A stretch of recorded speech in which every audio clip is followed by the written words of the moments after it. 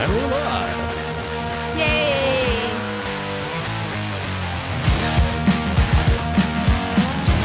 Hello, everyone. Are you out there? Are you doing anything? What's going on? We're getting ready for another Linux Our Weekly heads Daily on the ball. Wednesdays. Immediately. Yes. That's what he Aw. does, man. Listen, I don't Yes. judge you. Host back, Eric Immediately. Aaron. Let's be real, man. I don't pay enough attention to you to judge you. It would be unfair. Hi, everyone. What's going on? We were having a riveting discussion about anime characters and Mazdas. Yes. Yes, this is a true story. Two of my favorite things. At least number 5 and number 6 on the list anyway. Like a little show prep. Oh, we do have a lot Yes. of stuff to cover. Yeah. Today, we even have a nice little Microsoft segment because they done did a dumb. Well, Yeah. depends on how you look at it. I mean, Yeah. They everybody's got got caught. it. That's Yeah. basically it. Well, I mean, the argument's going to be caught doing what, though? I mean, yeah. Hope everybody is having a reasonable Foreboding. midweek. Have they? I saw that the Johnson was like, "Hey, man, everyone from Hong Kong, come on over." He's going to have a 3 million immigration things, Rob. Oh, yeah. Yeah. Oh, I mean, he had to do something good, otherwise he's not getting reelected anytime soon. Oh, yeah, yeah. but can people? How's the NHS doing? Are you able to? Are people like out and about, moving around, or? There are a lot more people out now because it was semi-lifted. It's more businesses are now open, and they're basically testing the waters to see how big the jump is in cases now that people are going out and about some more. Yeah. Yeah. Thus far, they haven't reissued a lockdown order, so Okay. seems to be manageable for the time being. Right. I know Good. that my workload has increased significantly because they brought back a bunch of retiree doctors that need laptops. So yeah. There's a lot more to do. Don't know if I'd want to be on the receiving end of that. Yeah, our restrictions are being slowly lifted, but the problem is then the riots came, so then everyone's closed again. So, but hopefully next week, the stores will start opening, so you can go inside of them. A few of them have started, the mom and pop shops and whatnot, but the malls and stuff are still not open. And, well, they were Yeah, supposed places to that be drive a this lot of week. people. Yeah, exactly. I did notice some of the fast food places are back up in action. Oh yeah, yeah. Yeah, McDonald's is open again. Salty, thank you for gifting Arthur another month of subs. Yeah. Thanks, Salty. You're awesome. The what was it? I think it was a Popeye's chicken Ugh. that I noticed that was open. Because people were going, I was like, oh, all right on. Turning back to normalcy in some ways. Yeah, Domino's never really closed. They were still doing deliveries and just doing the DoorDash. They drop the pizzas at your door. Ding dong. You open it, there's just pizzas like, oh, thank you. Yeah. Can we keep this up? Pretty much. It's like, I like this way of As someone who interacting. isn't a big fan of, other human beings. Just crack the door and drag out the hook. Come on. Yeah, door pizza, man. Don't knock it. Yeah, Vin and Pedro, what's happening here with the restaurants is you can start going to them as long as they have outdoor areas, which most of ours do, which is really good. But what's nice is they're going to block off streets for the restaurants, and I know other communities are doing that. It's really good. So you can have more space and not be so nervous about going. It's going to be that limited occupancy. I mean, Yeah. you're seeing that with like a lot of gyms and places like that. But Yeah. Yeah. I don't It's know, just, man. yeah. Today, yeah, this week was, I had to think of I don't know why I was thinking what day it was. It's Wednesday. I do that. Yeah.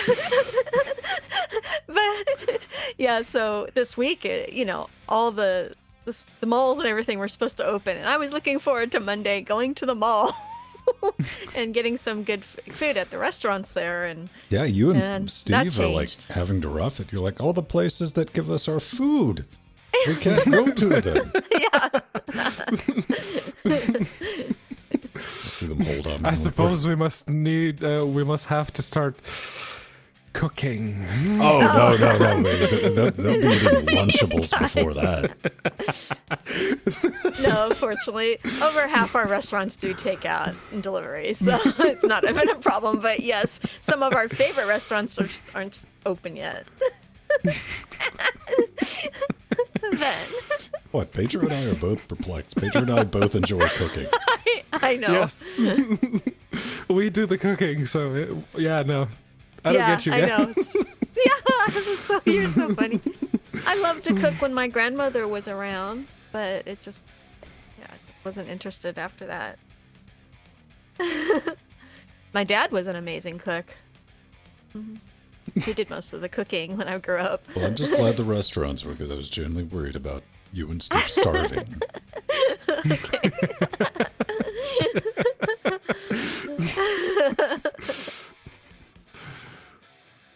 Are you building another PC, Pedro?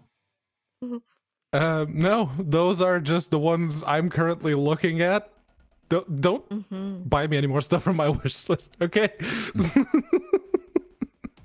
Oh, I yeah. think I might need to make that private. I've got them on mine too. And there you go. That's why I have one for the studio. Yeah, right now I'm just looking at stuff, and whenever I find something interesting, I put it there. The only time I'll do it, I'll see something like, oh, I need to get that. I'll put it, but I'll buy it the next day. I don't think I've ever been bit by that. I know if anyone ever pays attention to our studio wish list, you'll see some random things like wall outlets. I'm like, yeah, I need to pick those up. Yeah, I keep that because I'm poor. So yeah, no, I have to basically stagger out my purchases, and I already had my effort moment this month. Pedro, So that's not poor. That's being fiscally responsible. Yeah. Like, let's not spend everything I make. And when you have the option. Listen, I understand, man. I've been like, I have to spend everything I make. But you know what I mean by that is like that, that extra money left over, just don't blow it, put a little bit back. yeah, no, that's something I do, and since Nori, she can't work right now because her job was being around people. Yeah. So yeah, it's my paycheck. Yeah. So yeah, I hear you, Pedro. We have to. It's like payday comes. All right, whatever's left from this month, savings account immediately. Just don't even look at it. Don't get any ideas. It Immediately. doesn't exist. Now, we were talking about Raspberry Pis earlier. Pedro has decided he has to actually do something with the 4 gig model. Yeah, before I get the 8 gig model. Yeah. Yes. I went the 8 too, but I'm gonna wait till more And financial supposedly stability. the 8 will come with the actually functional Type-C connector. Yes. There's Not nothing the wrong. jury-rigged version that's currently on that one. No, listen, man, there's nothing wrong with it. Come on. We didn't do a hardware revision because there was something we did because we felt like it. Reboot your tablet. He's got an Amazon Fire. So that's why. when we had the big like move at work where everyone got shuffled around their desks.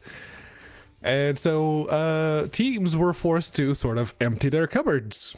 And a bunch of teams had purchased equipment that they hadn't cleared through IT beforehand. So it was just literally sitting in a cupboard, gathering dust. And one of them had bought like 15 Fire. It wasn't even the HD versions. It were the 8-inch old versions.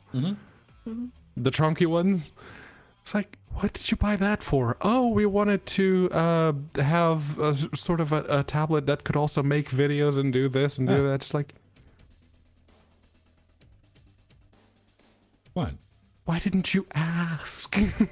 Dude, I bought my little local nonprofit, dude, because they sold them in 6-packs, man, and I bought 5 or 6 packs of those and gave them to them. I'm like, you give these up to kids. Because they were stupid cheap. I think the 6-pack was like $120 or something like that. Yeah, that probably explains that then. I mean, it came in a handled like bag, Yeah. like cardboard thing. It's like, here. Yeah, those oddly shaped things. Even the 10-inch tablet just comes in a cardboard thing. You're like, yep, that's it. That's what you get. Very true, Arthur. Oh. Yeah, Steve Husband can come in here and listen on my extra headset I have hooked up. But he'll be in the shot.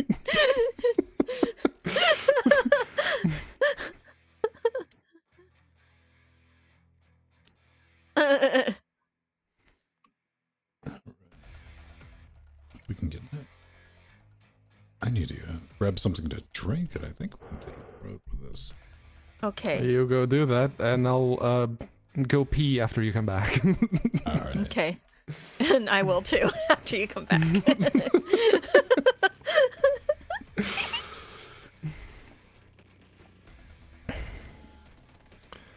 All right. How about you, Jill? Have you been playing any new games? No, but I've been playing the one. Given your busy time schedule, I know that probably not, but Yeah, I know. I actually haven't had time to breathe because I've been preparing all these podcasts. But yeah, so I actually, I did play some more of Monster Hunter World that Aldius gifted me. That's been fun. nice. And Ark Survival Evolved, he also gifted me, which I've been playing with, and it does work much better now on Linux than it used to. Nice. And also Arthur and Hacknet that he gifted me. I played with that more. So I've been trying to. It's funny because last night I was like, I've gotta before I go to bed I gotta play something because I haven't been able to. So I did a little. Oh, bit. you're not kidding, Salty. Jill was all over the place this week. Yeah. Yeah, Exalty knows because he found me on one of English Bob's podcasts. Jill's internet pandemic of 2020. Oh, I'm going to listen to this podcast. Oh, there's Jill. Yeah. Oh, I never listened to that one. Oh, there's Jill. I even had someone in chat said, and it was someone who hadn't ever met me but saw me on the Destination Linux podcast and Steve's very own, and like, oh wow, she gets around.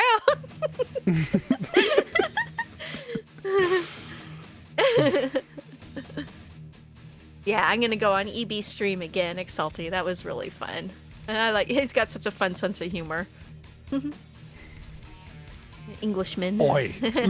Yeah. I'm right here. Yes, you are. I am talking to my friend in England right now. Okay. I guess it's time for us to take a break now, Pedro. Go on then, Jill. I'll go after you do. Okay. Sounds good. So one of the things, if you have a MikroTik device, you might want to update to, if you're on the stable branch, they just rolled out DOH. So you can do the DNS encryption. Yeah. All you have to do is, you can SSH into the router or use the web thing, whatever, but just import the root certificates. I yoinked mine from Cloudflare and just set that up and tied it in. Pretty neat. Someone was talking to me about MikroTik routers and router OS. Oh, it was Cibic. Yeah. Cibic was like, oh, this is really neat. It's like, yes, it is. And it does all this stuff. Yes, it does. Yeah. But it's just a teeny tiny little 4-port. Yeah. That's what I heard about that. It's the same operating system that you would have on a CRS cloud router from MikroTik as you get on the like $35 like do nothing one, and you all the rope you need, man. Just go on, hang yourself. Go ahead. Stack enough IP rules. Hello, Pennywise. What's up, man?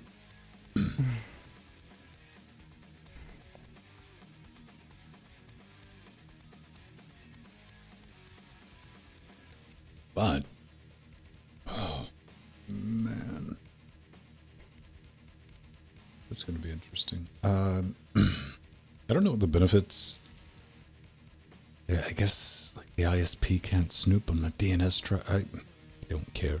I don't personally, but they can't snoop, and if you're doing it at the router level, they can't block. They can't force redirect everything to their DNS to block certain domains. Which is why, of all the things that Virgin lets you change in their Hub 3, they don't let you touch the DNS server. Well, you're only going to hit that if you're getting DHCP, though, right? Yeah. Come on, Pedro. It's so easy to set up static IPs on Android devices. Android devices, Nori's laptop, Nori's desktop, all the laptops. I could set up a different SSID that uses the HTTP on that one. Yeah, chips. But yeah, it's fine. For what it is right now, it's fine. And I installed PIA on Nori's devices. So if she needs to access something, she knows how to use the VPN now. Yeah, Charter has their two like dynamic ones that they throw up there, and or they can just go in SSA console. You're like dynamic guy off. Done. I hate dealing with networking, by the way. That's so that naturally what I did was buy like one of the most cantankerous devices known to man. To be fair, most home routers give you a IP that it always tries to give you the same IP on the same device if it remembers it. Oh, well, in my command console, I just take that, right click, and bind that, so it'll just automatically just give that. It'll still use DHCP, but it'll always give that IP address. Period. It's like, that was intuitive. So I went to my intuitive MikroTik wall and went, 1.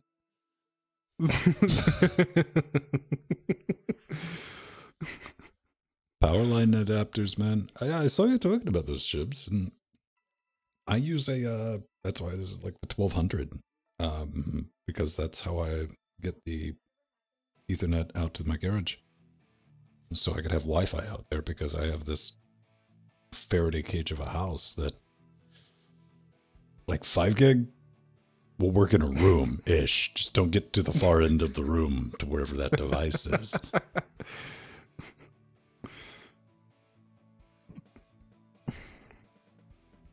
Yeah, I just grabbed the Netgear one. I was like, blonk, blonk, make sure they were on the same breaker, and done. Never touched it since. And I'm sure it just died, so.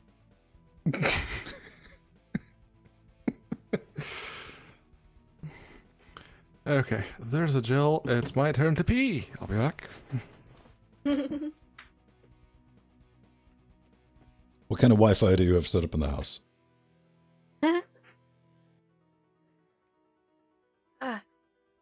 Just a classic 2.4 and 5 gigahertz. Just in that one room? Oh, and yeah, it just comes from here. So usually the signal's pretty good, but occasionally there'll be interference. I've been thinking about getting a booster to boost it around the house a little better. Yeah, it's because of this room, you know, it's plaster and chicken wire. Mm-hmm. So the signal doesn't go out of it too well when the door's closed. Great place for a base station, man. Come on. Yeah. Well, it's nice because I don't have to worry about the signal going outside of the house. So Or that room. yeah, yeah. So, but I've been wanting to get a little booster for it because normally we use wired in the rest of the house.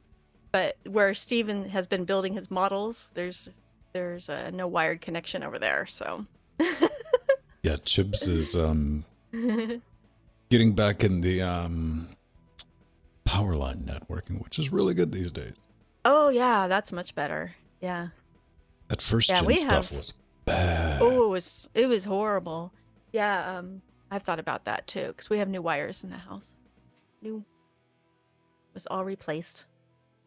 But you can feel for me, Chibs. It might be probably Sunday I'm going to get started on it. I'm going to be dropping a 10 gig fiber link from this room into the basement so I can get it to my power edge. Oh, nice. But pulling fiber, so much easier than pulling Ethernet. Oh gosh, yeah, no comparison. Yeah, my fiber line is right over here, and it's, you have to, of course, not bend it and keep it nice and straight. I love it since I've had symmetric. So much nicer. Yeah, that was the first thing I did with this house, Salty, was I put Cat 6. That was the new stuff when I got this place. Everywhere before I moved anything in, because I knew I was going to be knocking some holes in some walls. And, which is good, because I have Ethernet. I should have always put more than you need, capacity-wise, because at the time, I never thought, you know, oh, I can send a full 100 megabytes? I'll never saturate that. Yeah, well, constantly. But it'll probably help the resale value of the house. So. Yeah. We had my poor brother go into the crawl space and put wired around the whole house. But we paid him to do it. Hard work. And drilled little holes in the floor. But yeah, Steve, I'm just probably just gonna get him a little repeater because I have already wired in the living room. But it's just the corner that he's in has issues. So Tell him to get a better corner. Yeah. Well, you know, is he's moving outside to his new his studio out there. He's been working on. He's got a. Oh boy! Oh, we're That's gonna what get a being laser. stuck at home's done to Yeah. Steve. He's like, Yeah. hey. Wait a second, I have a backyard. Yep. Yeah, Ben.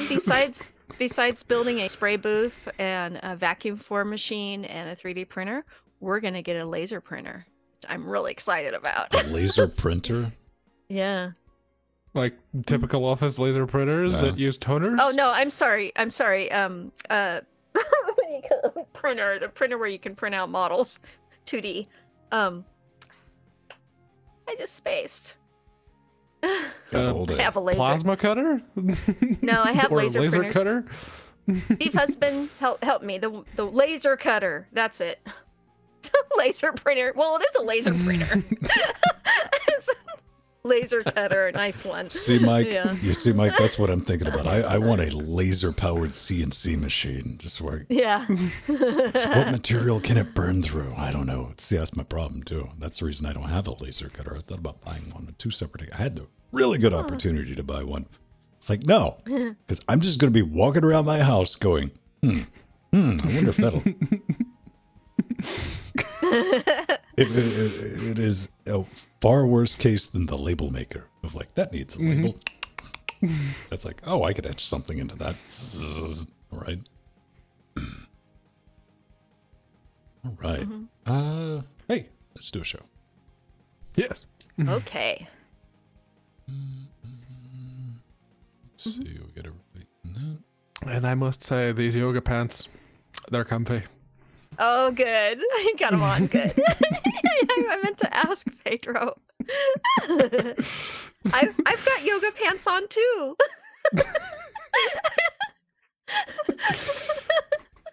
That's normally what I wear for pants. I'm going to assume, Pedro, that you get on yoga pants. Yoga pants, yes. I'm just glad that they are, black and you can't see them yeah. as I walk away. Oh, man. We don't get to see the they're boxer right line. up against my keister. Yeah. Yeah. All right, everyone. Let's get into it. Let's do it. It's going to be a thing. In 3, 2. Cut the music off, old man. There we go. And get down to the right. There we go. Get that locked in. Take 3, 2, 1. And welcome back to Linux Weekly Daily Wednesdays, where we can sit back, relax, take that midweek break. Hey, and just talking about some of the fun things we thought going on in the world of open source. Fair warning, we do like to have a little bit of fun on the show, so if you're allergic to laughter, run while you still can. That might be a thing. Hi, I'm Vin. That Jill. That Pedro. Hello. Yes. Hello. All the Hello. nuts. It's got it, bro. Everyone watching this live, man. What's going on? What's new with everyone? Pedro, do you get anything exciting? Do you have that? What do you have in that cup of water? Water. It's literally water. I had tea before, but it's warm enough in here that I don't need the tea anymore. So, yeah, water. I've had that problem recently when I was like, man, it's a bit 32 degrees outside. Yeah. Yeah. Toasty. Toasty. Jill, do you get anything fun going on? Oh, yes. So, wow. So I've done 8 Linux podcasts and video streams in the last week. And everything from, of course, LWW and our game streams to guest hosting on the English Bob's podcast and Linux Unplugged twice, because we recorded 2 in 1 week. So, and Steve's very own podcast. Gosh, I've been everywhere. When I actually, added them up, oh my gosh, that's the most I've ever done in 1 week. So, but it was a whole lot of fun. Pretty decent, man. Top of the show notes. I was playing around with a bunch of stuff. I did make a new episode of Interfacing Linux. Like I said, I was going to do, if you are into music production, audio production, anything like that, even if you like doing the beeps and the boops, you might want to play with Outdoor. You just noticed that Outdoor 6.0 is out. There's no build instructions for that. Never really has been. Even if you go to the page, you're like, download it, have fun, guess out, the entire paragraph of dependencies you're going to need. Also, you can get stuck in a dependency circle jerk on Ubuntu and Debian if you don't do it in the right order. So that video has been dropped like it's mildly warm. For patrons, it'll go live for public consumption, I think Friday at noon. So no worries there. I still got to get the stuff on the web zone for the little guide. Also, I have a network cable. Actually, I got a couple of network cables. My network cables look different than most people's, but yeah. I'm up to something. More on that probably maybe next week. Nice. Maybe not. I only report my successes. That's the thing. That's kind of brilliant. All right. We got to get right into it because Mm-hmm. What was it, last week or week before last, that we finally had some Ryzen-powered laptops show up? Is that 2 weeks Yeah. ago? With Linux, yeah, it was week before last, and it was Tuxedo Computers. Oh. And wouldn't you know it, they're back. This time, it's not a monster desktop replacement that you can put a 3950X into.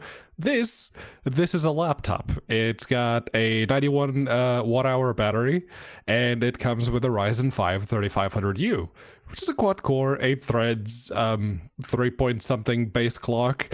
It is a very respectable laptop. It's also, very slim as compared to the AX15 from 2 weeks ago, which was a chunky boy. This one's slim and light, and it's that it is a proper Ryzen laptop. I don't know, with man. Linux. Let's see. I'm looking at this, and it's got full-size USB ports, man. That's so, Yeah. 2018, man. This just have like a USB-C port on it and some adapters. It doesn't have a half-eaten apple on the back yet, but they know their target audience, and their target audience are Linux people, and they even a full-size Ethernet. I fully understand everyone wants to live that dream. First thing to break. To be fair, they haven't broken on the 2 laptops that I have that have those flippy bits. You will. I very much, the PCM ICIA, whatever it was, cards back in the day I had to use for Ethernet connections. Lost track of how many times I've walked away with the Ethernoodle plugged into that. It's ripped out.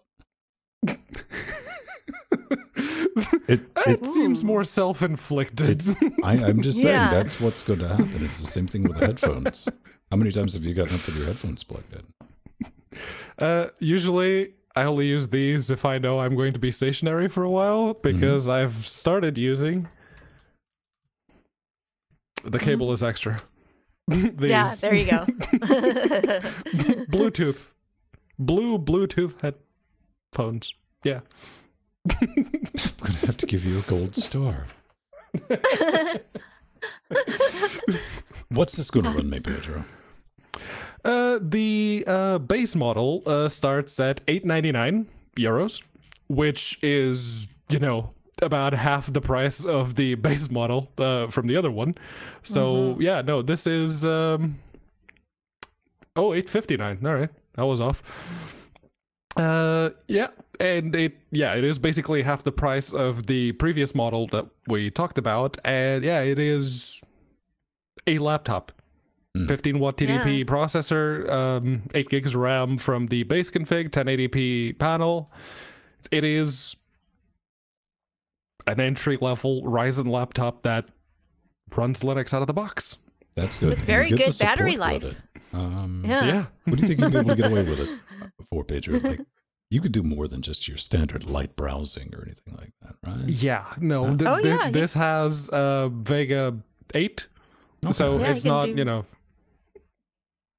a desktop APU level, but it will do plenty of gaming at 1080p on the lowest settings or 720p on medium or high settings easily, any day. Yeah, and you can do video editing and animation on it too. It's a Ryzen. You could. I wouldn't recommend it. It's only a quad core. Yeah, but you still could. You still could. It'd be good little portable computer for building models. I could ride a tricycle on the interstate, but I wouldn't recommend it. Yeah. Oh, yeah.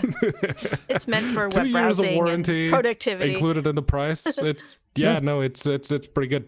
It's not bad. If you want it out of the box, then you're like, hey, man, why don't I hear about these? In these states, not really. I mean, it's an option, but you'd really have to go to your way for it. But our brothers and sisters in the European Union and European Union adjacent areas. Yes. Europe. Yeah.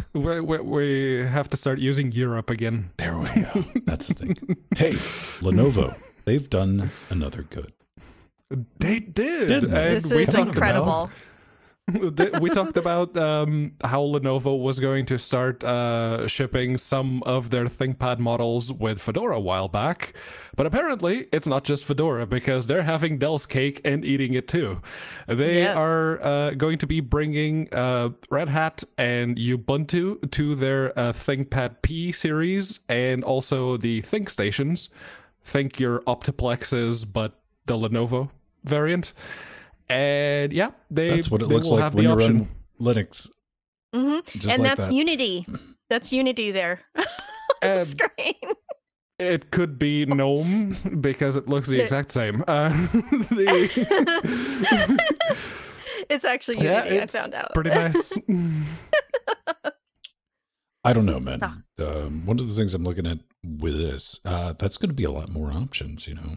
Like, hey, because if you're at work, if you got to go through a purchasing manager, you can probably get a Lenovo too. Mm-hmm. So what I'm saying, now you have a Dell, now you have a Lenovo, and I'm definitely down with that. And they're going to have the options for preloaded Fedora images. Yep. Mm-hmm. Don't want to be on the support end for that. Let's be honest. I'd rather support Fedora than Windows 10. Yeah, if in the right hands. Yes, and I could say that for either one. And you know, I'm just saying that's the other alternative. Aw.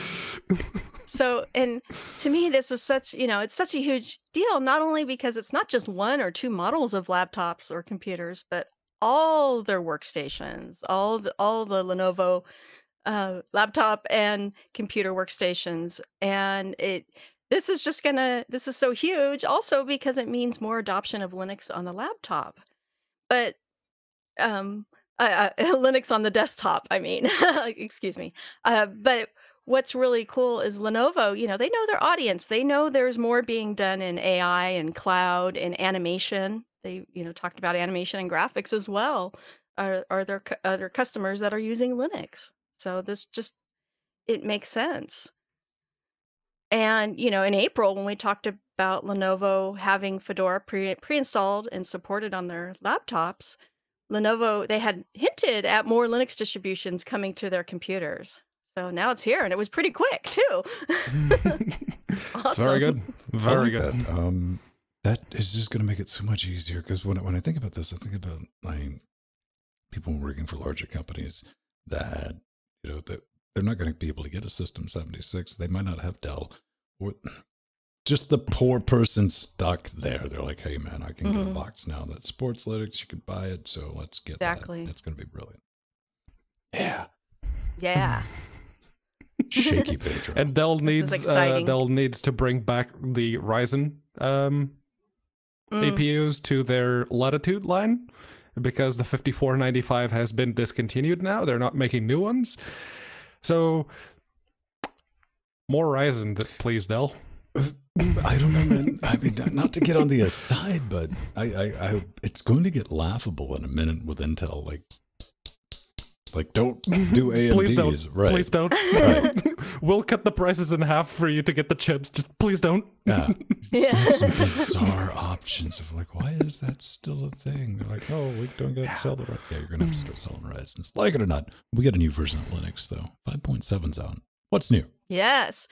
So last Sunday, Linux kernel 5.7 was released, and it includes lots and lots of important updates.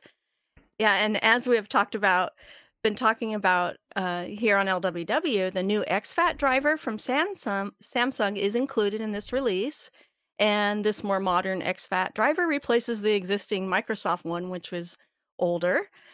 And 5.7 also introduces thermal pressure checking to the task scheduler, which improves performance when CPUs are overheating.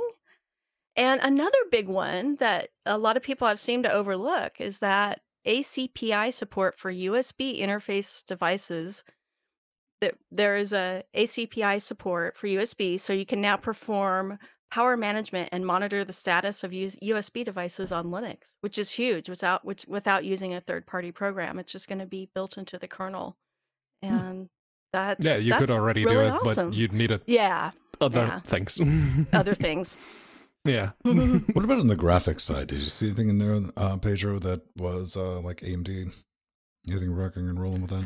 I didn't, but then again, I didn't look for it. What I did see was actually, it's not included with 5.7, but it was a patch submitted to the kernel that is going to be implementing a security feature similar to what Windows already does. Did you see the one that Linus kicked off? Yeah, no, that one got immediately keelhauled like old Linus style. I put it on Discord. Okay, who was doing that? I forgot the company. That was submitted. AWS. That was Amazon Web Services. They were just They yo, submitted, hey, could you put this thing in there that just cuts all they the submitted mitigations a patch to help with the level 1 cache snooping on Intel processors. And Linus is like, first, that's completely useless if you have a hyperthreading enabled. It literally does nothing. Second, it's stupid because if people are going to be snooping, they can snoop before you do the clear, because their patch, all it did was allow applications to opt in to clear the level 1 cache as they exited. And Linus is like, you're not introducing that into the kernel. Goodbye. Oh, come on, Linus, little, man. Yeah. Well, there was also support. There's also support now for Intel Tiger Lake graphics, which is actually really cool. Generation 12. And the mainline kernel now supports the Pine Tab, Pine Phone, and Pinebook Pro. Those are the ones I saw. Yes. Yes. That's pretty neat, man. On the audio side, no big changes. Nothing to look forward to or be afraid of. I mean, everything should just work. So, yes, that's good. Good news. And all the fun stuff. What do we have next? Oh, okay. I know what we got up next. Which we don't talk about very often. Everyone, yes. Everyone loves Mint. It's great. It was perfect. It was wonderful. It was the poster child of, this is the cool Linux to install. Yeah, I know. The kids are like, but Arch. This was the Arch of its day. It's what all the kids installed. Yes. Everyone had it. This is just an update of some of the new stuff that they have going on in the latest version, but I guess we need to go right back to the one that got to drew some attention. It did. The internet was like, wait a minute, what? So, to quote, we've also heard your queries on the topic of Snapd. This is a topic which is important to us, and we've already explained our position last year. They kind of ducked on it. 24 package-based Chromium. Yeah, remember that. So with Ubuntu now, if you install Chromium, it's going to go, I saw you typed in apt. Here's the snap, though. Deal with it. That's just the thing. Now, you know what? That's the thing. But I don't like surprises. I especially don't like something installed with a different package manager. And apparently they didn't either. So they're going to just disable that, man. Like previous Mint releases, they will not ship with any snaps or snapd installed. Second, to address the situation, we'll do exactly what we said we would. What did they say they would do? Chromium won't be an empty package which installs snapd. Behind your back, it will be an empty package. Haha, deal with it, which tells you, hey, I'm an empty package. Deal with it. Haha. Okay. I don't know, man. I know Alan had a blog post last year that laid their case out. I'm like, this is why we're doing Chrome. It's going to be easier to maintain with Snapd. I'm like, all right, I get that. But calculator? Calculator, system monitor. Yeah. I didn't know exactly where I was at, but they do have a just straight Debian version of Mint, but it's a little bit out of date. So that was my first thought, is that, do they still have their Debian spin? Why don't you just bump that up? Run it straight from the veins, man. Get some of that Debian life, because, hey, man, everything's cooler on Debian. Ha ha, take my word, I'm not biased. Like a little bit biased, but not too much. The Chromium browser deb being literally just a meta package that installs Snap, and then Snap installs the Chromium browser is not cool. I had mentioned that in the on this very show before, and Canonical, you and we need to have a bit of a talk, because chances are you remember what happened with the Unity desktop environment. You remember what happened with Upstart, and you certainly remember what happened with Mir. And what those three have in common with Snaps is that you were forcing them down everyone's throats. That doesn't go well. Ever. It never has, and at the rate that you're doing it right now, it never will. Just stop. Yeah, what are you, and the distro whisperer? You're like, No, I'm the Summer Glau of Linux. I Here, thought we'd this is exactly what I will come back and throw back, because this is one area that, you know, I have my problems, but I can irritate both sides. Watch this. I get it, because I've always said with Canonical, you need companies that will try things like the phone. You'll need things that will try things like Mir. And you know what? They might crash and burn, but you need those moonshot projects, because you never know. Because the industry, the open source, the community, the ecosystems, we're very happy with good enough. I'm not saying don't innovate. I'm saying don't force it down people's throats. That's my argument here. Options. Because forcing Unity down people's throats has you now having your default distro with GNOME.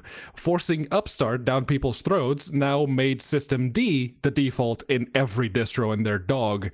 You're forcing Mir down people's throats, not Patrick, but Let's be honest. Made X still be the dominant display server. Mir, I honestly think here I am. I'm going to say Mir was developed when Mir got dropped, because, like, you know what? We don't need a mobile display manager now, because we're not doing the phone. Yeah, the synergy. Yeah. Well, But, you know, go ahead. I'm not really thrilled either about running Chromium as a snap, because I used to use it here on LWW for doing WebRTC and stopped ever since the update.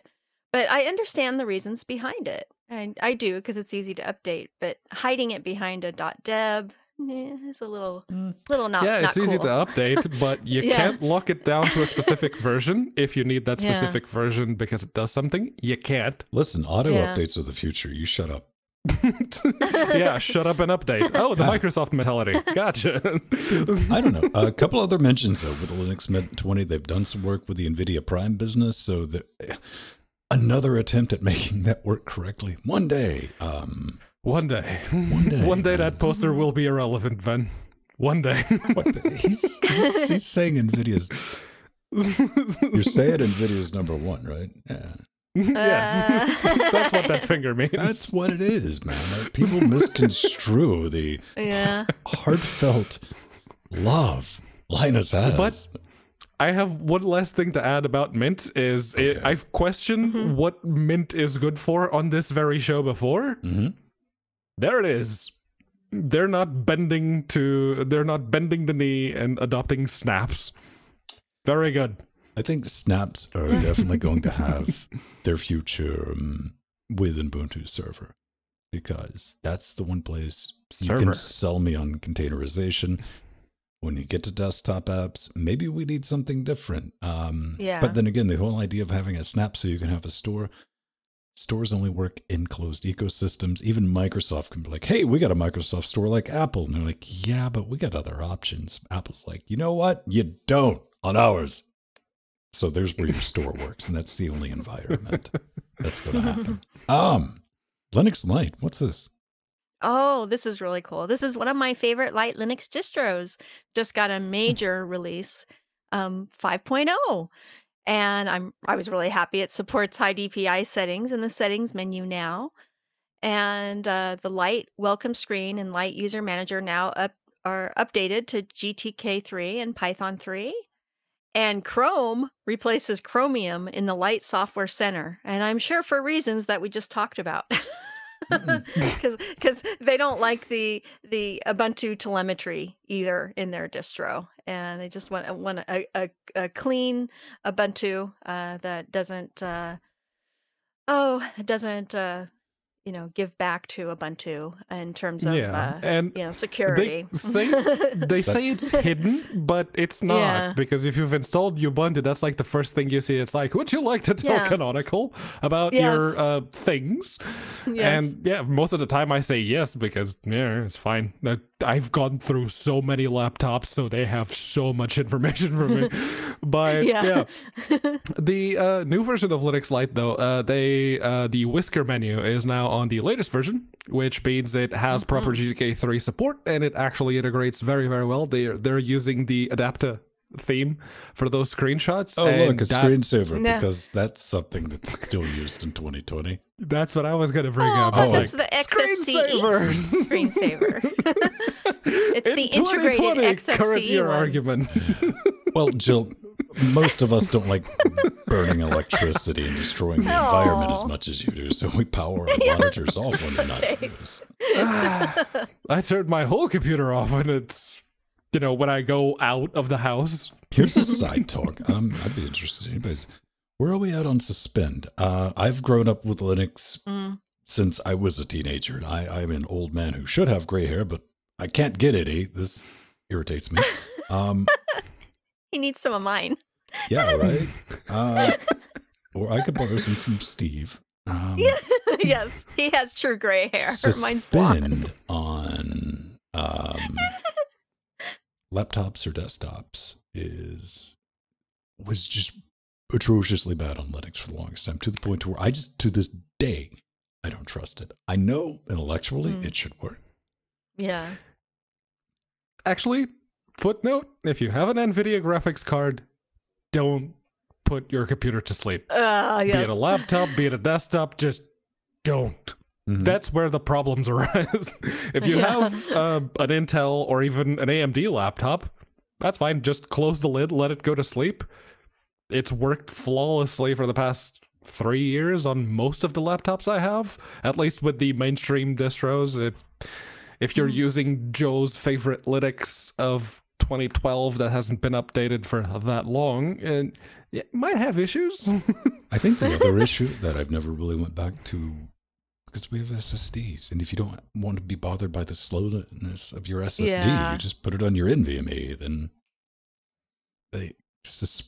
genuinely think about it. I mean, you can go to a cold boot on your box. Yeah. Probably, I'm going to say I'd put money on it, than any desktop from 10 years ago. Oh, yeah. Faster than you come out of hibernation. Oh, definitely. Oh, yeah. Like, wake up and that was still faster than coming up from a cold boot. But no, a hibernation, it had one use, and it was for laptops. Say you're running out of battery, but you don't want to shut down, and you've basically had the system set to hibernate if the battery is already critically low. Yeah, that makes sense, because it saves everything to the non-volatile storage device, be it a hard drive or an SSD. Yeah, the good days. That's why you always did it at 10%. Laptop drive. What is it doing? Just at leave least it alone. 10% battery. Don't look at it. Just let it do its thing. All right, do we have anything more for Linux that was Lite its one use. before we get out to the next story? I'll take that as a no. Let's talk about remarkable micro SDs. What's this?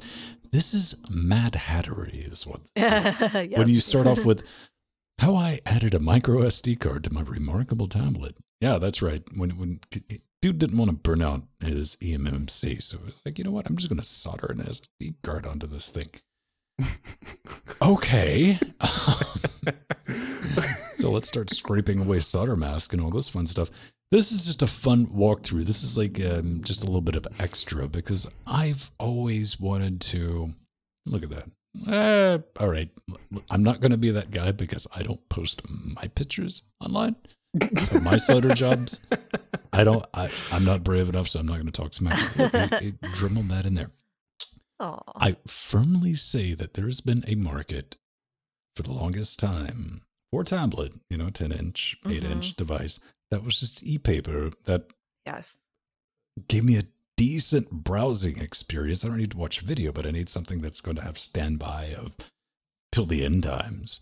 And well, there's never really been anything until now. because this is why we're talking about it. He has shoehorned the Linux on it. Yes. This is the tablet. No, we still haven't used the stylus. And it's operating. It's operating just like you would expect ePaper 2, which is fine. That's kind of what I'm looking for. But this thing can even run GNOME, which is impressive on its own. So it's got a little bit of horsepower behind it. Little tiny keyboard. I would like to see something like Android on an ePaper device, but I would definitely like to play around with this, man. What's the catch? Well, Jill, you say they're a little pricey, and there's also, well, I guess you could run this on the internal storage if you wanted, but best case scenario, you'd have to get a little stabby with your soldering iron, right? Yeah. So, well, the Remarkable One, when it was launched in 2017, was $599. And ePaper devices, of course, were supposed to be cheaper, but this is a big one, and you could also draw on it and write on it. So that's one of the differences between, that and the Amazon Kindle offerings. But now you can get the Remarkable One for just $299, which it's finally coming down to a reasonable price. You can pick one up and put Linux on it. And I was also on their website, and they have a new version called the Remarkable 2, which is available for pre-order at just $399. So for the new one, that's even thinner and even faster. So that's really cool. I've always been wanting one of these. And I used to hack my Amazon Kindles to play video with MPlayer and do all the fun things and used it as a music player. So that was fun.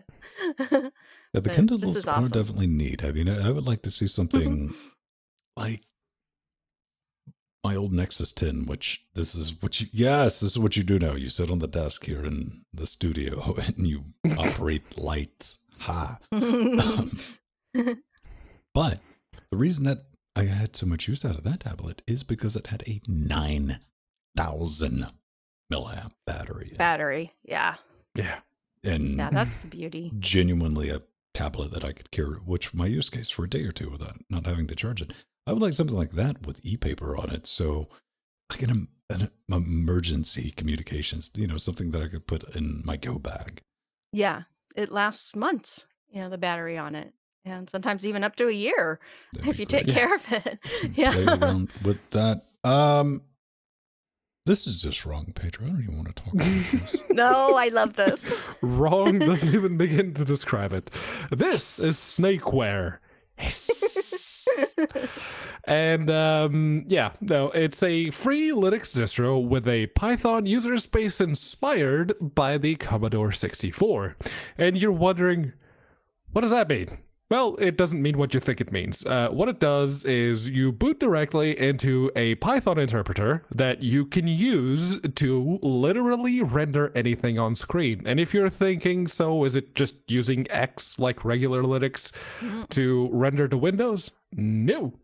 It's drawing them directly to the frame buffer with Python for fun and...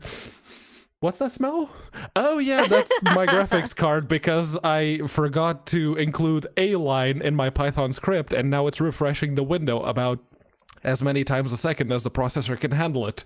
So my GPU is burning. But they also mentioned that they are looking for more software and getting people. Pedro. Yes. Yeah. They're trying to get more people to use it and develop stuff for it and actually get, games and other things working on it.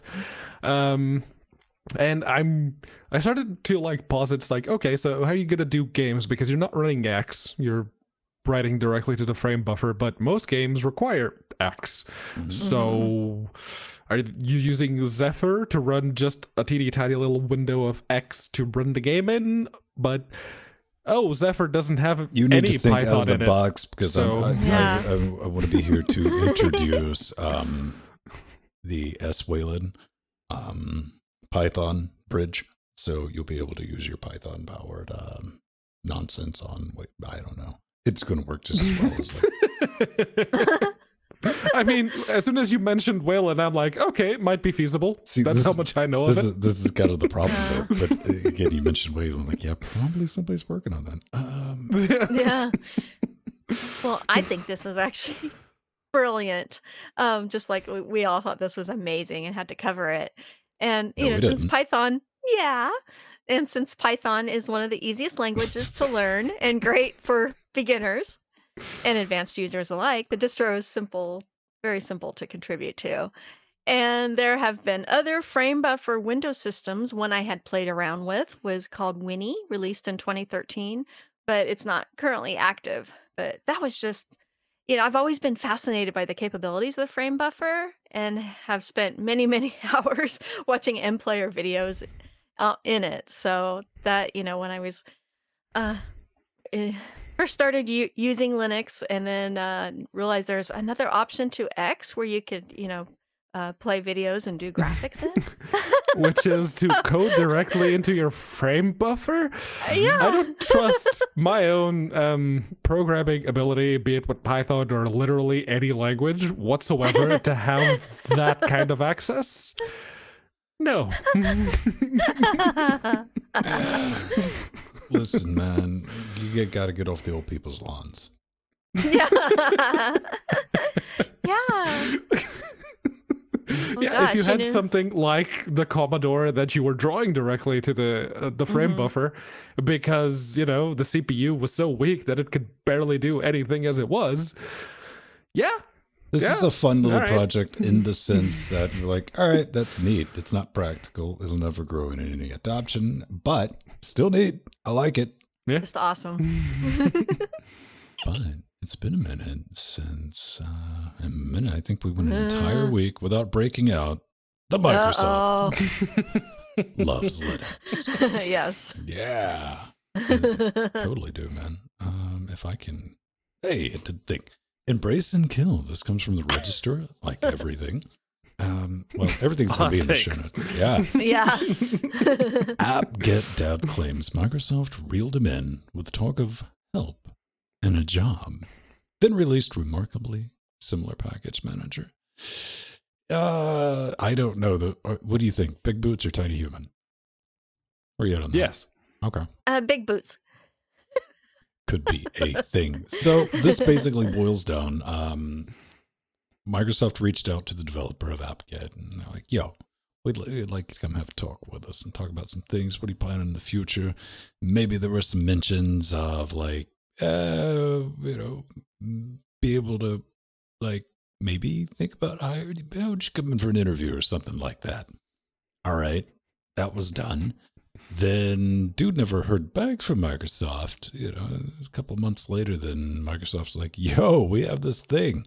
It's written in a different we have language. This new package manager. Yeah. Yes. So the dude felt, and maybe rightfully so. And he was like, hey, man, I thought we were talking about, maybe like funding development of AppGet. And Microsoft went radio silent on him. So what are your takes on that? Let's start with Joe. Yeah. Well, I think Microsoft got caught using bad open source business practices, obviously. And, they need to give Kevin Beige credit where credit is due. And they did a rebuttal in saying that they are going to give him credit. And, his software was once again called AppGet, not apt-get from Debian, but AppGet. And, I actually do understand why the name is WinGet and not Microsoft AppGet, because that sounds too much like apt-get from Debian. But yeah, Kevin, he was supposed to get hired, supposedly going to get hired, and then they end up using a lot of his code in WinGet and not giving him credit. And that just is not Jill, cool. No.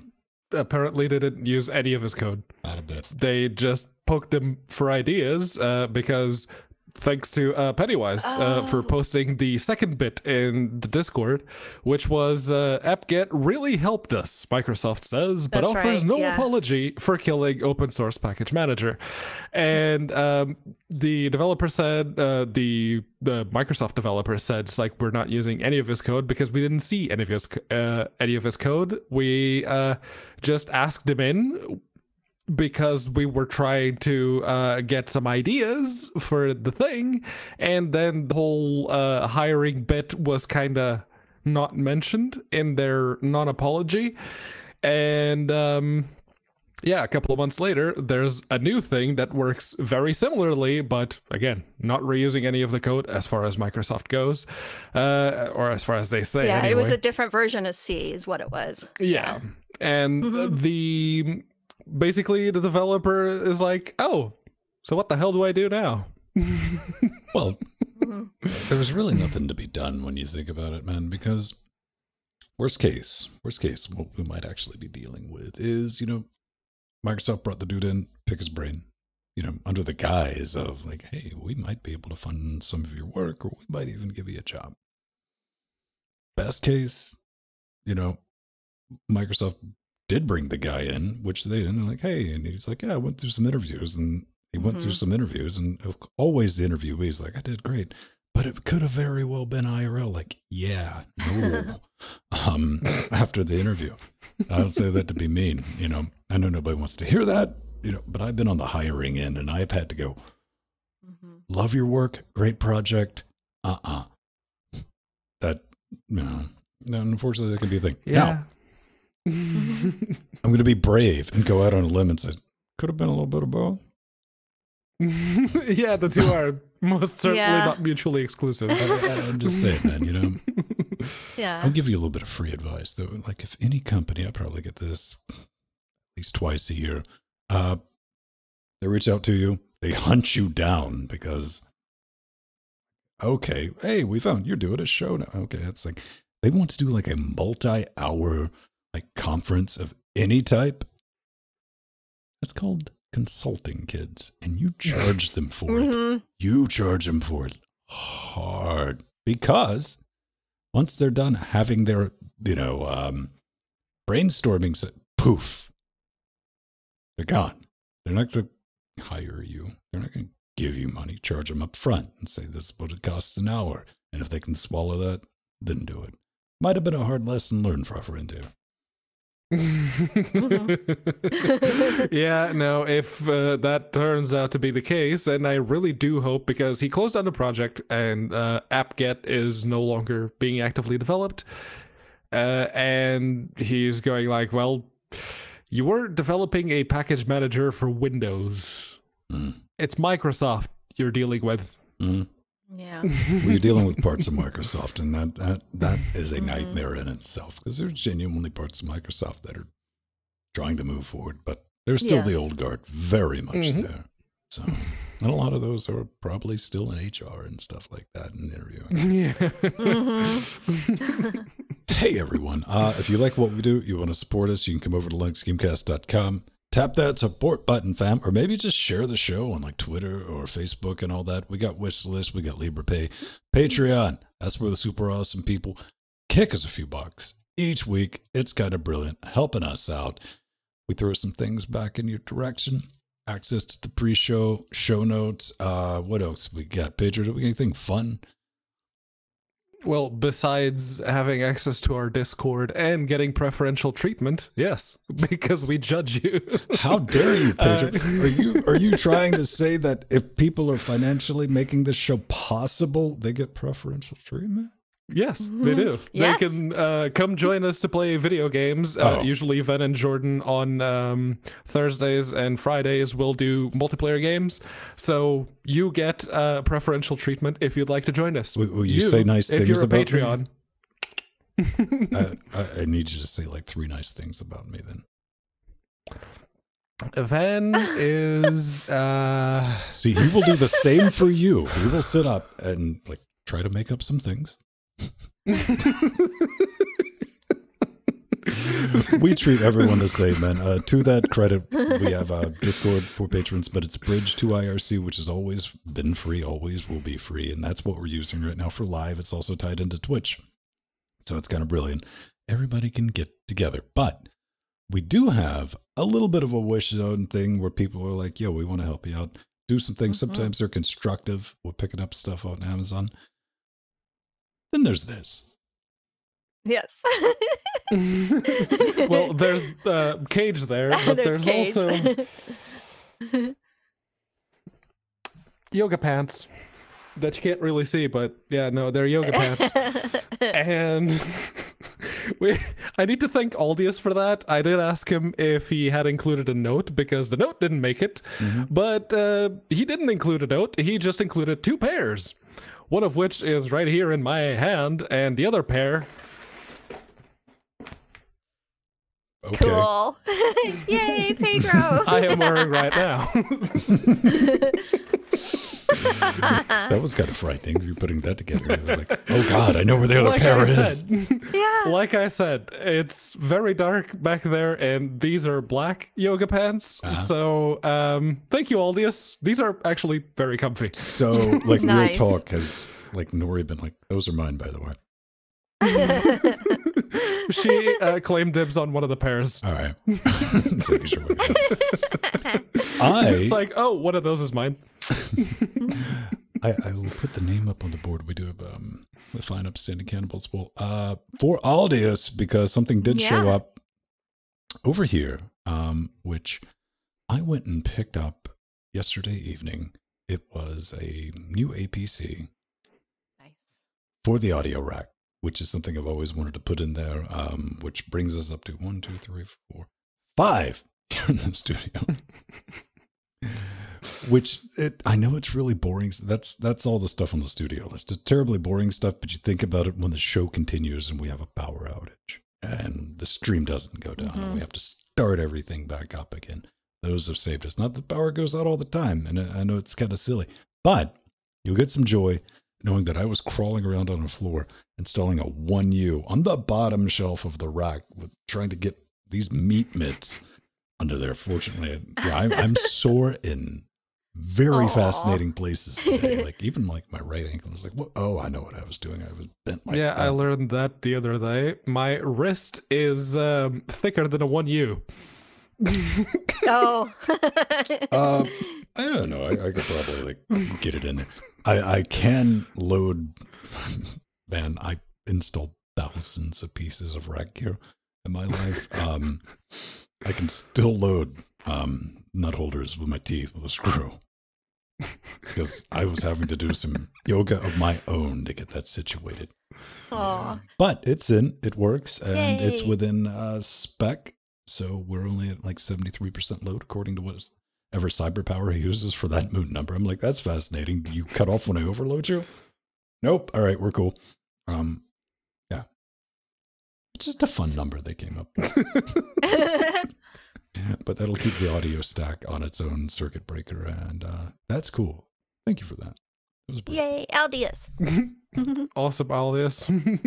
Now we need to have a little bit of a slice of pie.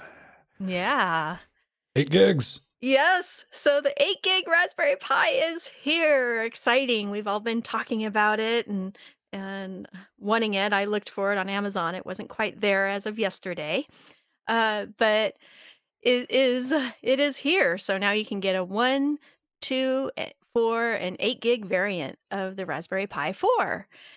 And last week we talked about how you can Now we do need to address real they have a quick kernel. they had a little bit of a slip up way back when on the initial Oh launch. yeah, that's right. Yeah, so they had a while ago, someone had posted this. It was a receipt. Oh no, No, didn't it post just that. comes That with is the the Raspberry safety Pi. user guide that's included Oh, with the with Raspberry the Pi when you Raspberry buy Pi. it. Oh yeah, okay. Okay, yeah, and it slipped that there was a 8 gig variant on there. Yeah. So, but there was also someone who had a receipt with one on it as well. But what's cool is the Raspberry Pi OS is no longer called Raspbian, but it is the Raspberry Pi OS. And the big news here really is that there is a 32-bit and 64-bit variant of the Raspberry Pi OS to support more memory, which will really help out. And there's actually a lot of new features also for Raspberry Pi OS this release. There is a new bookshelf application for viewing the whole catalog of PDFs from the Raspberry Pi Press, which produces their own free books and magazines, including the Magpie, which we talk a lot about here on LWW, for free tutorials, PDF tutorials and downloads. It has a new magnifier app for the visually impaired, which is custom made for the Raspberry Pi, so it works really nicely with the Pi.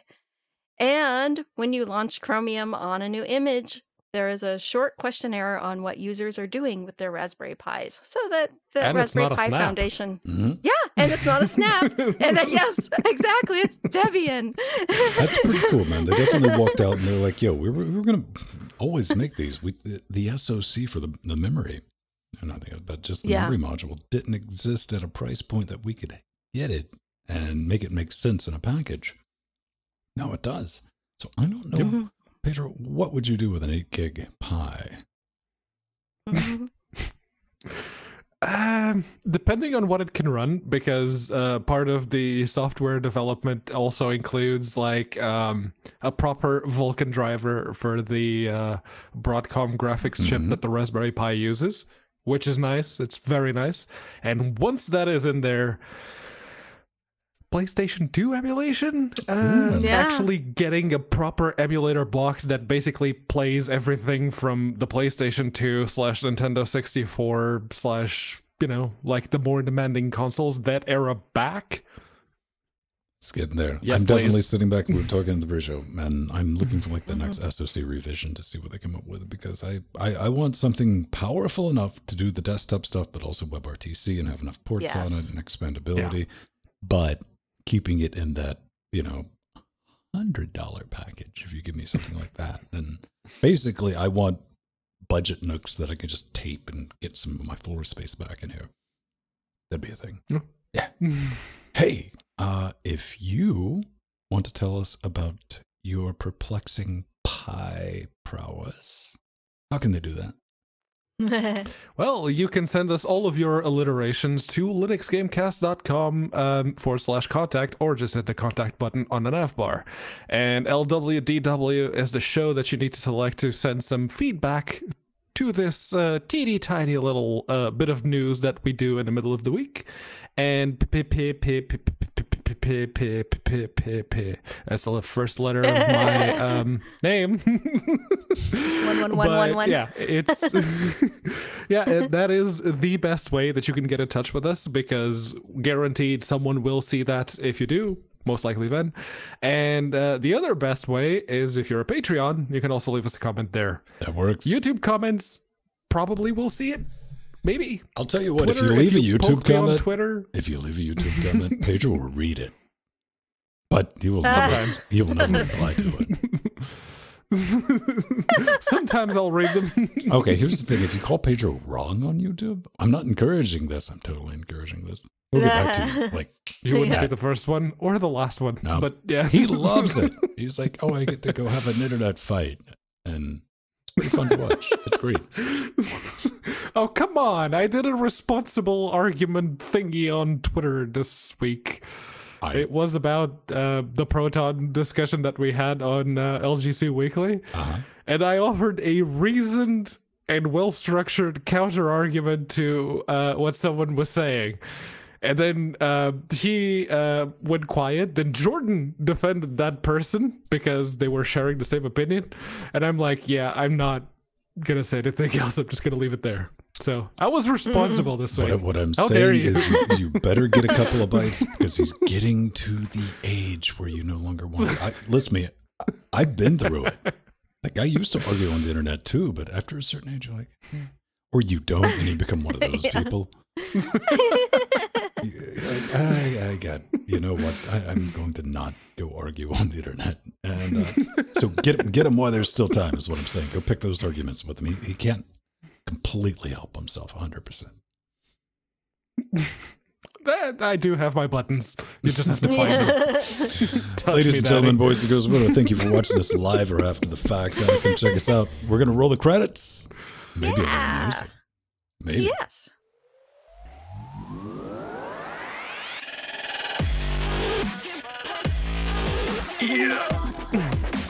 Yeah, and that was a 225. Unity stock. Unity stock. The only way that you can tell that that is Unity, well, there are two ways you can tell that that was Unity. It was the little folder thingy on the desktop and the Ubuntu icon on the top of the left side dock bar thingy. That's it. And you can easily replicate those in GNOME. So.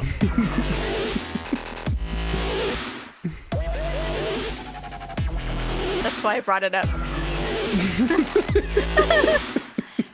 I'm just saying, I saw that too. Yeah.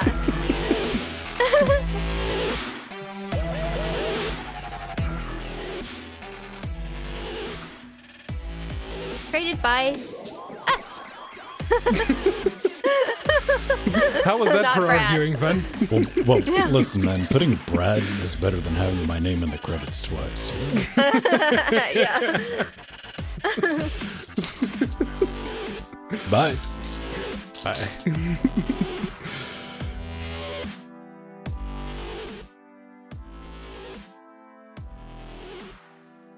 Sorry, Joel. That's okay. That That's was okay. I literally didn't know just you had about seen. the argument thing. That's okay. That What was are we fun. talking about? Yeah, that was really it. That blew up on Twitter. Oh my gosh.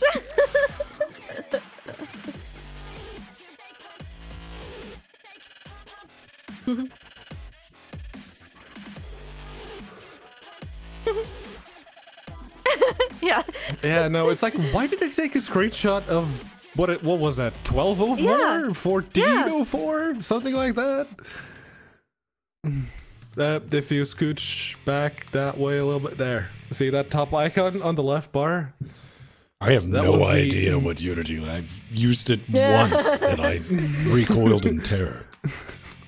I couldn't tell you That the is difference. one of the indications, and on the laptop screen, there's actually like the folder on the desktop. See there? That's very Unity. Yeah. Or KDE. Either or. Yes. Yes. Well, it's funny because on the other articles about the Lenovo laptops, everyone was using a correct newer GNOME. There's just you a know, miserable the Photoshop desktop, on but- top of everything else. Yeah, no, you can tell it's like the monitors Yeah. are slightly out of focus, but the Yeah, and the screens bevel are is- sharp. Yeah. Well, that's also one of the issues. Like, you need to do some anti-aliasing when you redo. Like, And you need to normalize, because even if it's not a reflective screen, even if it's like got a matte finish, it sort of, if you take a picture, everything inherits the same dominant color in whatever. So if you're not color normalizing, it's going Yeah. to look off. I just realized, like, the last frame in this twin tax, it's like, hey, plug it in, removal, fist bump. It's trying to tell you not to touch the transceivers, but it is straight up like Brofist. Nah. So when you get done installing it, fist bump your twin tax kids. You can't fist bump. Social distancing. That's why the protective bag is there, Pedro. So you can fist bump without guilt. Ah.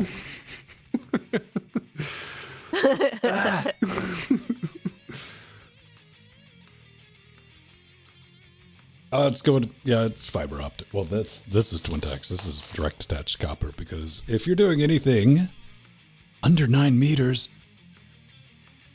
use direct attached copper. It's faster and it's cheaper. Yeah. Yeah. I would say faster, less latency. It's the same speed. I mean, you're going to max out at 10 or 40. I really wish. Yes, it was 40. same throughput, Yeah. lower latency. Yeah, I've already bought the fiber. I got a spool of fiber's cheap. It's just the transceivers. Then you get to play Russian roulette with, like, will this transceiver work in the switch? And the card I'm plugging it into? Who knows? Fortunately, I have a decade experience doing that, and that hasn't changed much. So, if you need somebody to set that up in your house, I can do it. Multi-mode. Multi-mode. Well, yeah, you can't look at the ends, but I've also seen people, inundated sinners, go, stick it right back into rack.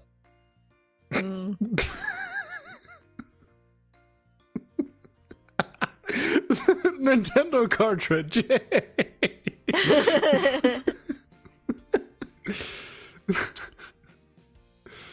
Get a nice, handy, easy-to-use tool that you can plug that in and see if there's any spots and sonically clean it.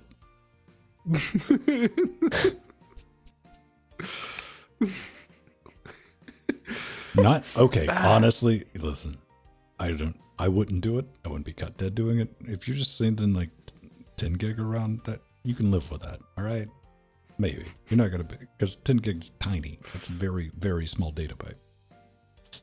You're not gonna be running into issues with microscopic dist. Skipic. Hey man, if you have the light refraction skipping around, it'd be skipping. Oh, yeah. True. Awfully skipic, that one.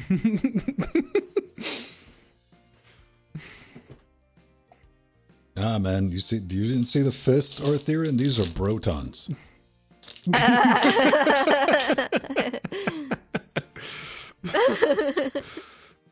But they're safe. And that's one good thing about ordering cables, because you get a bunch of resealable anti-static bags. Cable matters. Yeah, I have a bit of a stock of those because every now and then I sell stuff on eBay. So I have a stock right up to the point where I need a bag for something.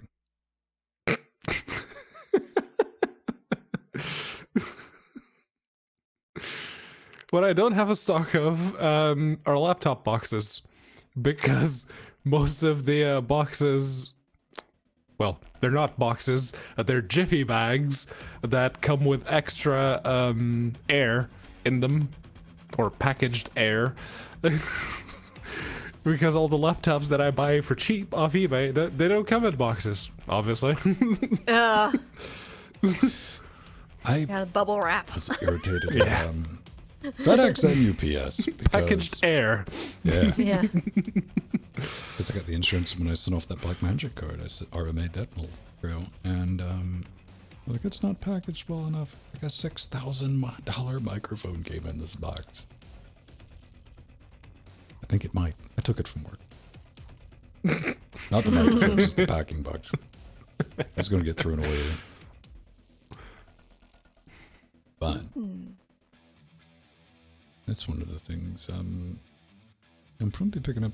Have you found a reliable spot to get the Golden Age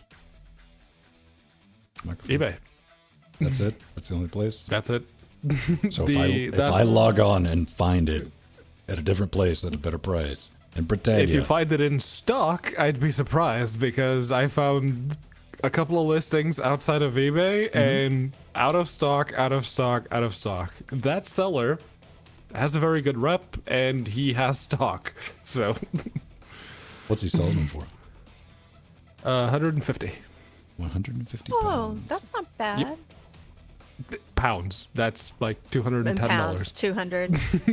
So, Van, yours was 230. Am I correct? It This one somewhere was around almost there? 300. These were out of 300, stock when they were okay. first launched. Oh, okay. They weren't. The list price on these microphones have always been $150, but for the first 7 months after Golden Age released these, you couldn't buy them. Oh, joy. They were non-existent on the market, and the people that had them for sale. I mean, some people on eBay were getting away. Even on Amazon, they were $300-some. I showed you. Yeah. Yeah. And that's Yeah, just this what you one had to was- pay for them. Yeah, this one was 400, and that was the lowest I could find. new. There were used ones that were like $350 when Steven was looking. Yeah, you can get a good deal. I mean, like I said, these are good mics if you're going to EQ them and if you're going to actually get a preamp for it. Yeah. So basically, if you're going to walk out and if you want something like a Shure SM7B, that is genuinely half the price and it doesn't sound like it's underwater. Get one of these. I still don't understand how Shure SM7s became podcasting mics. I'm like, that is made to record metal cabinets. Yeah. It's Heavy the kick drum. YouTuber special. It is a YouTuber It's special. It's like the Scarlett and the Stream Deck. That's And Everyone runs Yeah. out. That's the first thing I ask people. They go, oh, what's the issue with my sound? I was like, you got the little Scarlett interface? Like, yeah. Do you get your Shure plug directly in there? Yeah. Like, okay. Max gain all the way to the right. On that Scarlett's 45 dB, and that's all that preamp noise and static and crap like that. That microphone requires a minimum of 60. So, go ahead and math that out. Mm-hmm.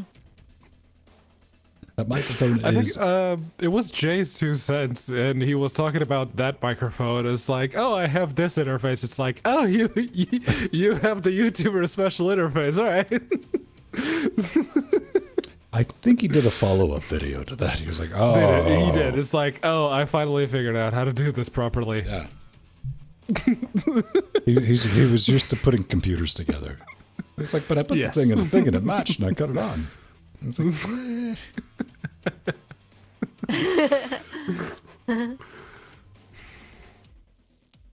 I don't have any Yeah, it was just. emulation. Mm. Oh, thanks. Do I have any? No? Emulation. Not in a while. That's Ever the since old- I old finished. games. Yeah.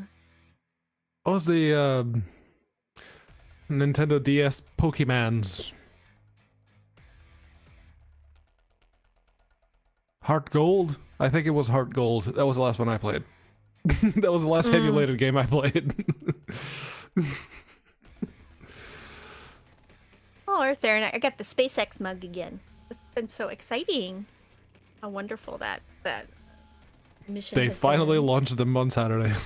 Yes, yes, and it went beautifully without a hitch, easy peasy. It was great. They have so much room up there in their capsule. That was really cute. They did a tour of the capsule. That was really fun.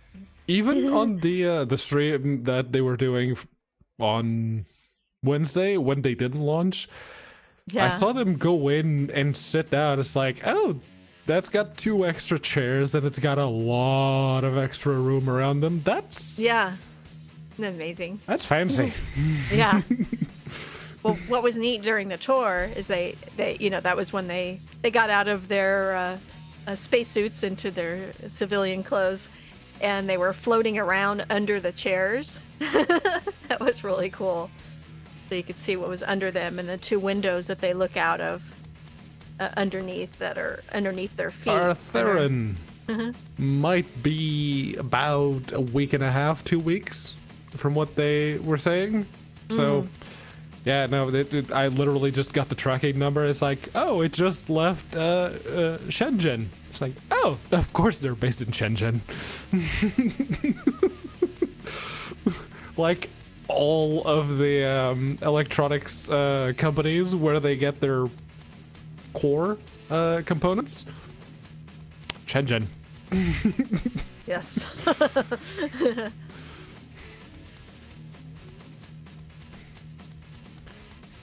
The Pine phone is a very interesting Tinker toy right now. It's Yeah. Sailfish OS, Ubuntu Touch, Postmarket OS, and all of the other ones. It's like, oh, everything works, does it? Yeah. Sandy is supposed to be back, I think, on Thursday, so I can ask him about it. Excited to find out.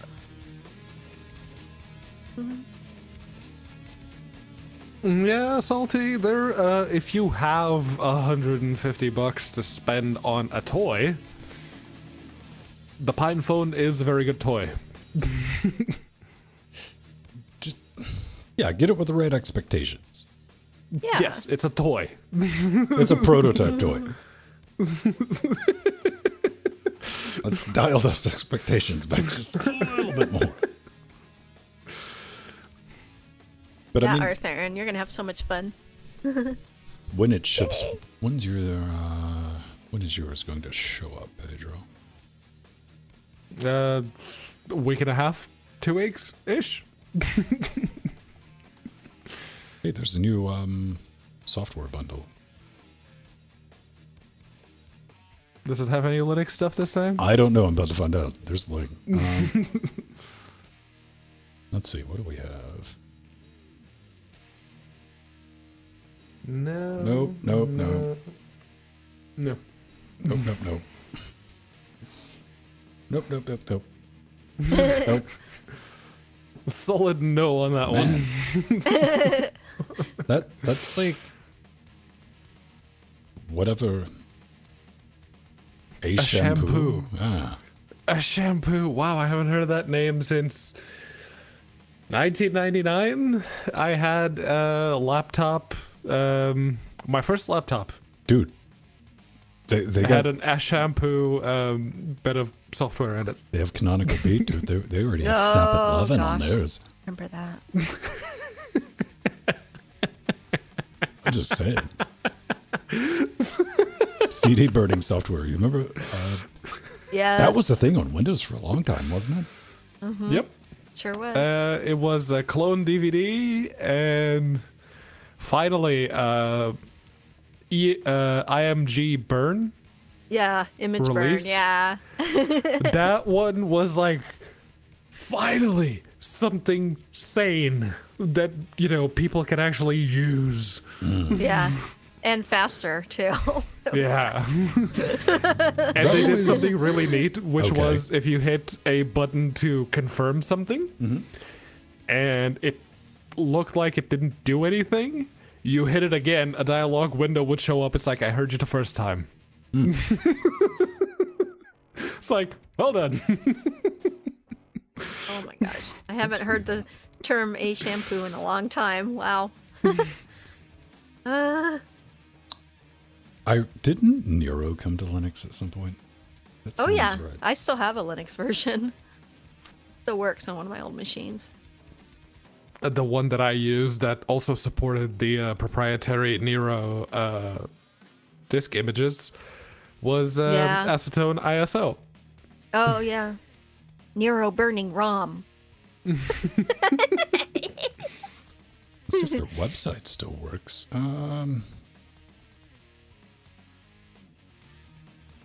Double No, deal. You immediately Ooh, got goody. redirected. Order now. Platinum 7 and more stuff. Yay. Nero.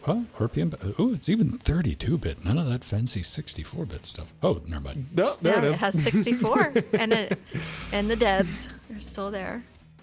It's still there. It's still available for sale. This is the latest version.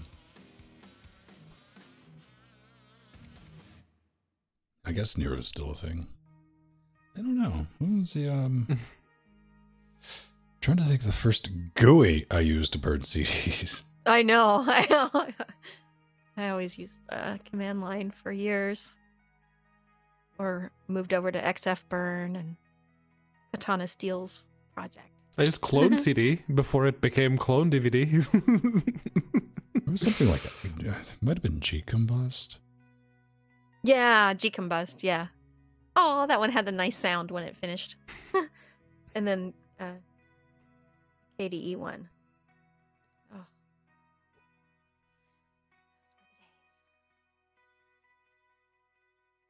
Nero. I don't know, man. I assume you can just burn CDs now in Windows? Yes. If you have an ISO, you can right-click burn to disk. It still doesn't let you burn to a flash drive, but you can mount ISOs as well. You don't no longer need like alcohol 120% or demon tools or Demon. anything. You can just right-click mount. I like just being able to burn like disk writer. That used to be a chore under Linux. Is making like the boot USB drive. I mean, making the DVDs and the CDs were always easy, but yeah, getting those things shoved onto a thumb drive back in the day. Now, Actually, writing a proper boot. Yeah, like is this gonna work? Hey, check it before you wreck it. 100%. Yes. Now it just works, which is fun. Acetone ISO, yep. Acetone ISO, I still keep around for like multi-track CDs that I ripped back in the day, which they have a data track and then they have like audio tracks. Those don't work. The ISO doesn't do that, so you end up with a queue and a bin. But if you need just to get the data track, you can use Acetone ISO to just export the ISO from the queue bin. Last time I had to deal with a queue and a bin structure was when I had to do that severe roundabout hack with the original Tomb Raider from GOG. Oh. Yeah. Where I was like, how do I get the data files out of this GOG? And Google was like, shrug emoji. That's why there's a video. It's like, well, I guess, I need to figure out how to do this. And then Strider like jumped in. He's just like, but you should do it this way. It's like, go ahead and do it that way, buddy. Of course I tried it and ended up with like this directory full of nonsense. Aw. Plex server. Oh man, my Plex server is like right up there with my Myth TV box. It's just, they're not on. They're not. There's too much stuff to watch streaming that I don't watch. I don't need like the equivalent of like battery backup of more stuff that I just don't watch. There's nothing on really, man. I've been meaning to try to watch the new Penny Dreadful. Rick and Morty. I haven't started on that yet. I started watching Space Force on Netflix with Steve Carell. Space Force. What's that about? Oh. It's well, it's about Space Force, but it's comedy. It's completely off the rails. At one point, there's a monkey in space attempting to fix a satellite. It's a Steve Carell movie, but breaking down into like 30, 40-minute episodes. Okay. It's funny. Right. It's actually funny. So I'll have to check that out. I'll peruse it. It's on Netflix? Yes. Okay. Oh, Salty, that's not a spoiler. The spoiler is what comes afterwards. It's completely off the rail. I never watched The Office. Never have. I might. I don't know. I can't watch stuff like what is the new thing now? Devs. Yeah. I haven't heard of that one. I haven't watched that either. See, I Googled stuff just like, did I just misremember that? Ah, it's TV series. Yay. I didn't have a senior moment. Check it out. Yeah. I guess there's an American Indian suspense drama television show. That's different than the other one I was thinking of. TV show. There's Devs, the one that... Oh, there's Dev and Devs. Okay. Yeah, that's why.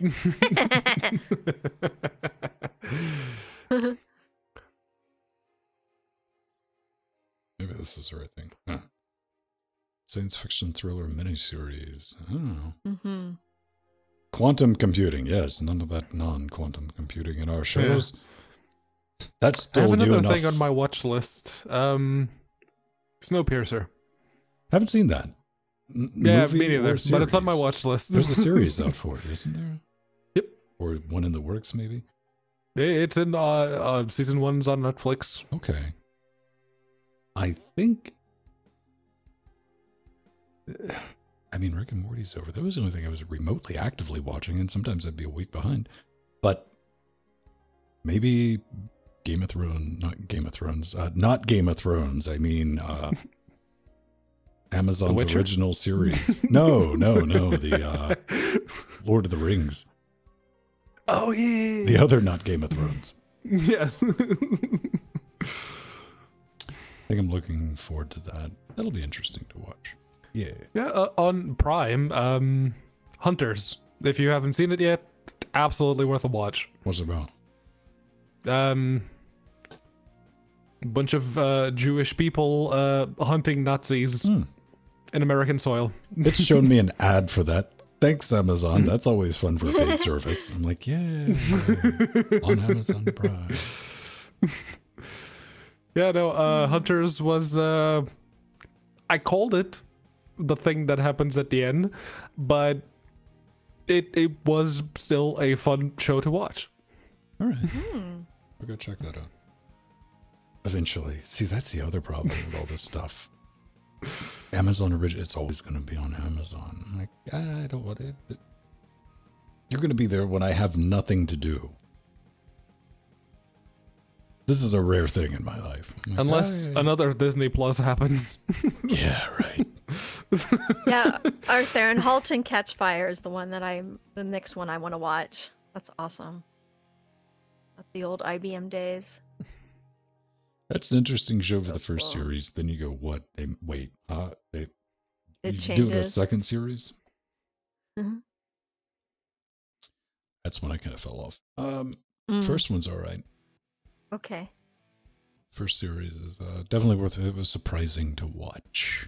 But the bar has been set extremely high with, like, The Walking Dead was kind of the start of it for TV series that we saw getting a little more like, ooh, what's this kind of edgy? Then we ended up with, like, Preacher. Preacher. Like, how was that on TV? I never thought I'd not only witness it, but witness so much of it, I had to fast forward. Jesus fighting Hitler. Like, all right, I get it. It's like even the first season is like, oh yeah, all those characters that you just got to know, dead. Mm-hmm. The bar's been set really high, man. Okay, everyone, I got to go make a podcast, and I'm gonna bounce out of here. Be Cool. Be awesome. Jordan will be Bye, back everyone. tomorrow night with something. Yeah, And Serious Sam. more Serious Yay. Sam. They're going to run around in circles and shoot at the sky. It's going to be brilliant. And I think Pedro and I are going to hang out Friday, as it's dependent on if I get angry enough to beat the section. Because if I get angry enough, there will be the, okay, I'll figure this out. That might take a bit to get through the whole thing, but yeah. I didn't get angry enough to beat.